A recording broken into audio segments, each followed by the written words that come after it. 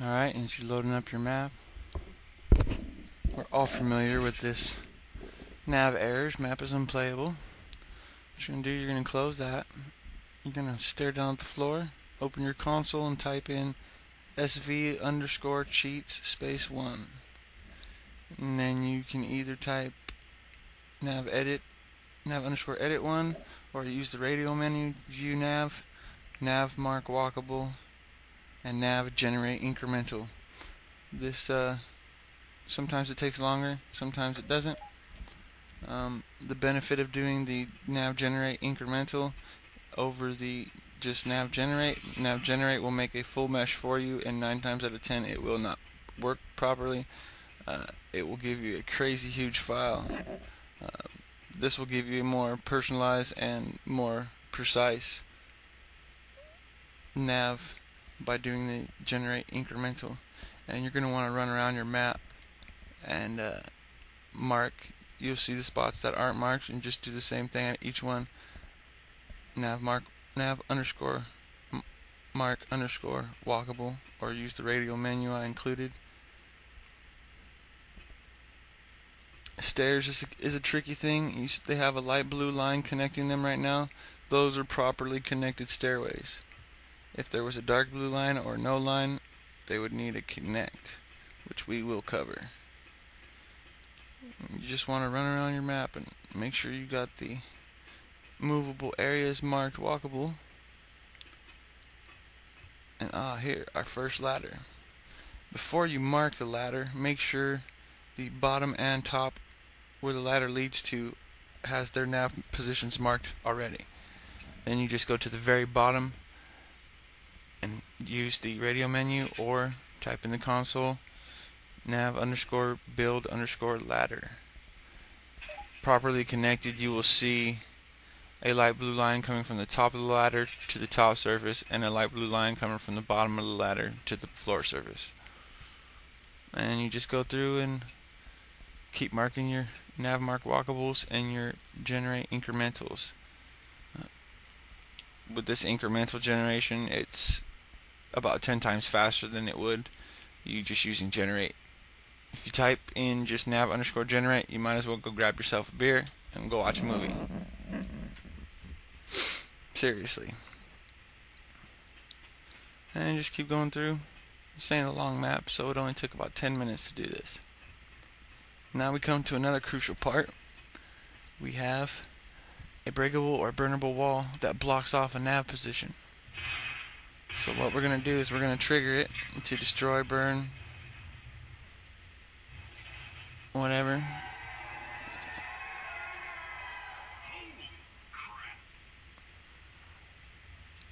Okay, we wait for the file to dissipate. Once the fire dissipates, we're going to put a nav mark walkable and a nav generate incremental right in between where the wall would be. That way it connects the two meshes. So now you have a solid follow through. And you just need to keep going through, marking your map. It's not that hard, especially with the radial menu.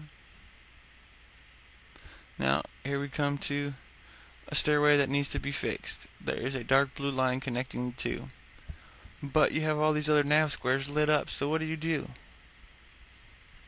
What you do is you open up your console and type nav underscore delete underscore marked. That will just unhighlight the highlighted nav meshes. Now you need to highlight the two stairways that need to be connected. Using the radial menu is simple. Once you have the two selected, you do a connect. Now you have a light blue line connecting them, which are properly functioning stairs. Not bad, huh? We come to another stairway. It's a longer stairway, so it has 3 sections. Again, we're going to make sure we have the nav underscore delete underscore marked to get rid of all the highlighted nav spaces. And then you just go north and south, basically. The northern step, and you want to be facing north or south or east or west. I got lucky standing sideways here. Sometimes it doesn't even work if you're standing like that. But just make sure you have 2 selected and connect them. Now you have light blue lines connecting all three stairways and another functioning stairway. Now you just check over the nav, make sure you have markers. That spot will not mark because it is too thin for both survivor and zombies. So as you see, it still didn't mark, but we still have a pathway through, one on each side. Check the stairway, everything's connected, and you just do another mark walkable and another nav generate incremental. Make sure it's connected. And as you go in the safe room, you'll notice the floor is already marked checkpoint. A lot of this is automatically done for you, especially the escape route. Do not mark the escape route yourself. You will tear up your navigation. Save it, analyze it. I'll put annotations in for this part. It takes about, I don't know, I'd say 5 minutes for the first one. And your game starts up with the error screen missing. Now we gotta mark crescendo events. We're back here at our burnable wall. I have a program to trigger crescendo. So we're gonna want to mark these special. They already are marked escape route. The survivors and both monsters know where to go.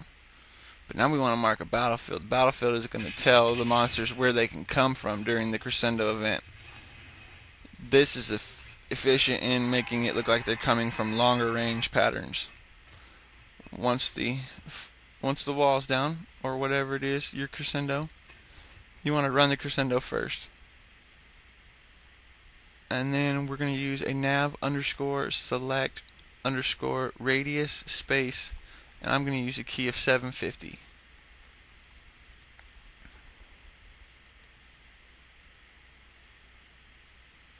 Now that highlights a section of 750 points in the map.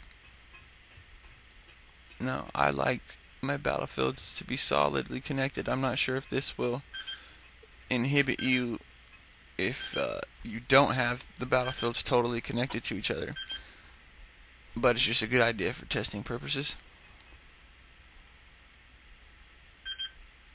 And then once you have that, you're going to want to mark space battlefield in the console or use the radial menu.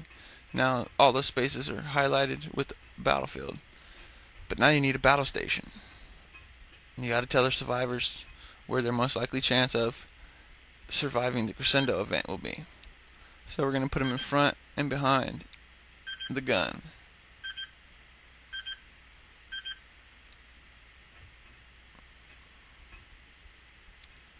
And now I'm just using the select in the center of the majority of the radial menus for the navigation.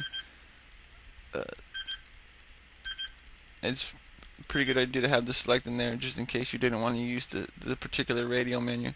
But anyway, mark your area's battle station. Mark space battle station or use the radial menu. And you're going to nav save and nav analyze again. This takes about half the time as it did the first time. Ta-da! Once again, your map starts up without the nav error screen. What you're going to want to do at this point is you're going to want to interact with the director. Director underscore stop in the console. Then direct underscore start. Director underscore start in the console.